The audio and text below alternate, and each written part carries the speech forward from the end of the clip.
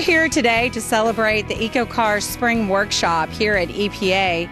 We've been here for about a week and we've got another week ahead of us, but we've been doing dyno emissions testing. I think we've never had a competition with this kind of challenge, this kind of lineup. If you look at the 16 teams and the tremendous breadth of technologies integrated in these vehicles, it certainly was unlike anything we've done before, but they had really risen to the challenge. Well, the big benefit we get is to be part of these students' education and trying to help shape the next generation of automotive engineers, inspiring them to really think kind of beyond the normal engineering constraints and design beyond government tests or government standards to meet customer demands and to bring about these other societal benefits. We just think is golden, and we're just thrilled to be a part of it. Well, safety tech is a process that all EcoCAR vehicles go through, where we do a comprehensive 300-plus point inspection, which passing it allows a vehicle to take part in all the dynamic events at the proving ground.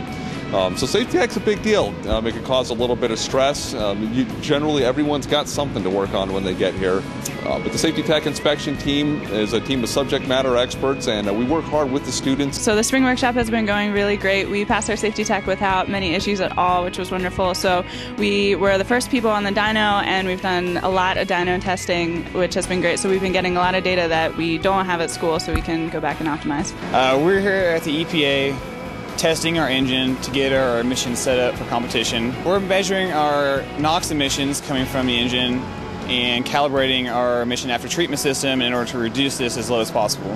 What we've learned about our vehicle so far is that we can actually go over 60 miles as a pure electric vehicle. We've been able to do some tests back home, but here at EPA we ran 9 UDDS or city drive cycles before our vehicle ran out of electricity. One of the things we're doing with our vehicle now is we're changing control parameters. So we're looking at how we want to drive our vehicle to make sure we have good fuel economy and still really low emissions. We hope to be able to have a 100 mile per gallon gasoline equivalent plus vehicle by competition. We tested how much, at every 10-mile increment, how much power was required and to actually drive the vehicle down the road. Just drive it in an everyday scenario, not going up and down hills, but just to drive it on flat surface. And that's actually very valuable data. That's very hard to get, and it's very easy to get when you have facilities like this. We require the students to do a city and a highway cycle in the exact cycles that we actually ask the automakers to do before they introduce the vehicles into commerce. We pick 2 of the 5 cycles that we usually do test, and we do this testing with EPA to make sure that before a automaker introduces it into commerce that they've actually passed all of our emission standards. So it's very important that the students get to see that, and they get to see the bin levels that are required. And I think it is kind of shocking when you have your first run, you think everything's great, and you get to see it and you go, oh, we still have some work to do. So they're tough standards, absolutely, but it's necessary to make sure that we have an America that's clean and one that we can be proud of when we introduce those different cars into commerce. I'm here to support EcoCAR. We offer to all the teams components to make battery packs. So the battery modules, some of the electronics, and then the students were responsible for actually building the enclosure, doing the controls work for how the battery would interact with the vehicle.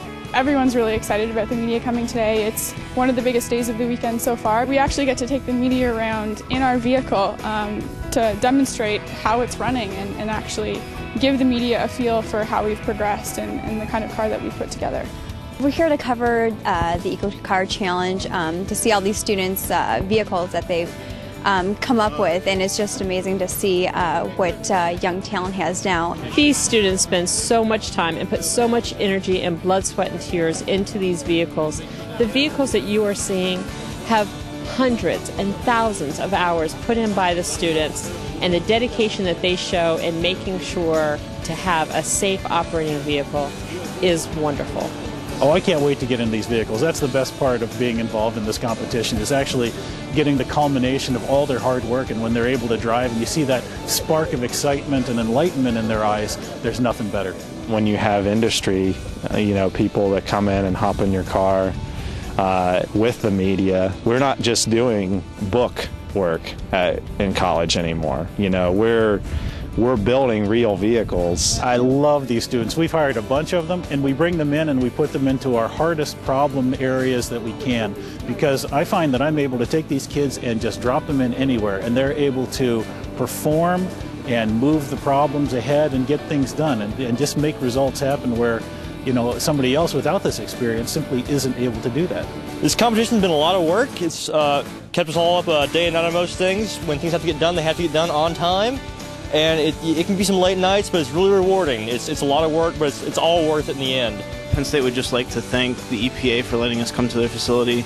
The data we gathered here is invaluable. Their equipment's top-notch. It's such a collaboration between government and industry and academia, and really just represents the hope and the future of the automotive industry.